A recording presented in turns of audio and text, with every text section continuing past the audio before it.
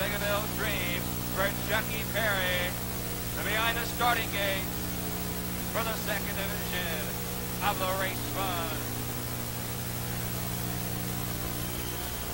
This field is now in motion, and here they go.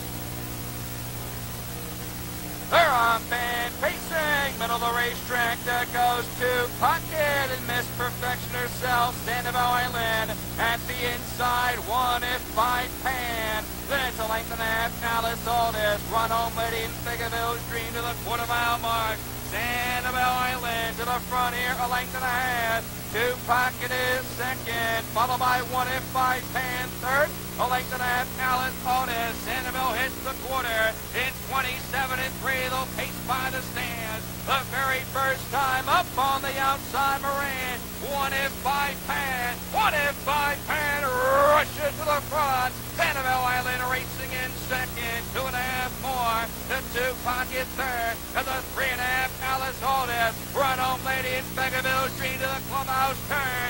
1-5 Pan. Firelight racing on second. Sanibel Island 55-4.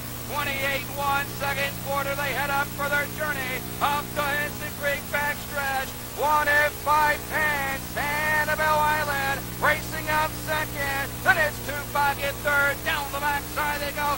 Racing and pacing to the 8 quarters. 1-5 Pan. Sanibel Island is right there to the outside for Bill Long. And 2 Pocket. 1-5 Pan in 124-2. Midway on that final turn. 1-5 Pan. Sanibel Island racing up second. She's ready to tear out of the pocket as they come to the top of the stretch. 1-5 Pan the inside, and here she comes. Sanibel Island to the front in deep stretch. It's Sanibel Island to remain undefeated. She's 22, her 22, 153-2.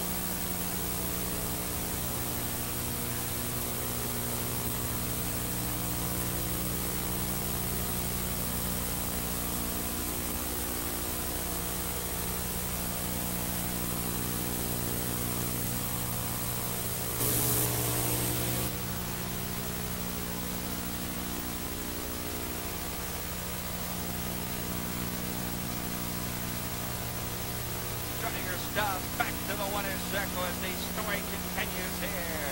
For Sanibel Island, she's done it again.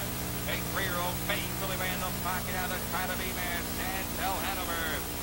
Aboard the Nancy Arnold Limited, along with Edward Allred, trained by Dan Warrington, over there created by Steve Warrington. The winning time 153-2.